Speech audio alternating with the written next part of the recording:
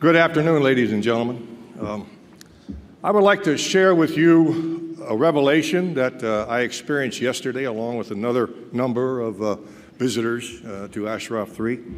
We participated in a policy panel, and afterwards we were invited to dinner with about 100 of the ladies of Ashraf 3. And I, aside from Madam Rajavi, have met a number of ladies, but I've never heard them speak before. And about 6 or 8 of them shared with us their stories, the tragedy of the loss of loved ones and their subsequent dedication to this organization.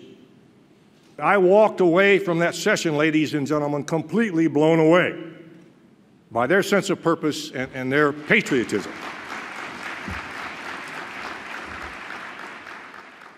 I am absolutely convinced that with your ladies at your side, that the day will come when you make your country free. Thank you very much.